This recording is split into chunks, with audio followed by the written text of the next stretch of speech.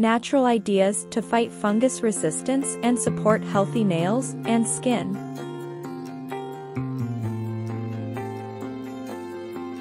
Keep your nails and skin clean and dry.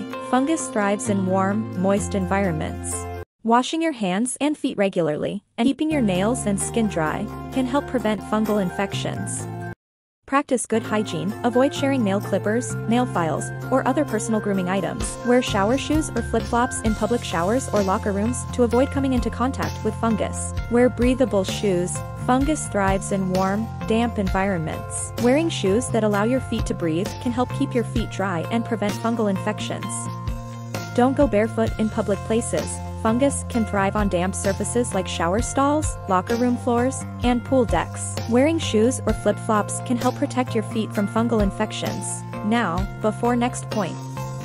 If you or somebody you know are really struggling with fungus, I personally recommend product with thousands of happy customers. Link in description. Use antifungal products. Over-the-counter antifungal creams, powders, and sprays can be effective in treating and preventing fungal infections. Keep your nails short and clean. Long nails can harbor bacteria and fungus. Keep your nails trimmed and clean to reduce the risk of infection.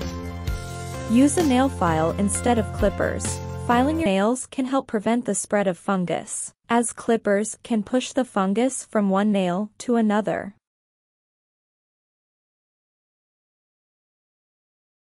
Avoid biting your nails. Biting your nails can introduce fungus and bacteria into your mouth and can also damage your nails.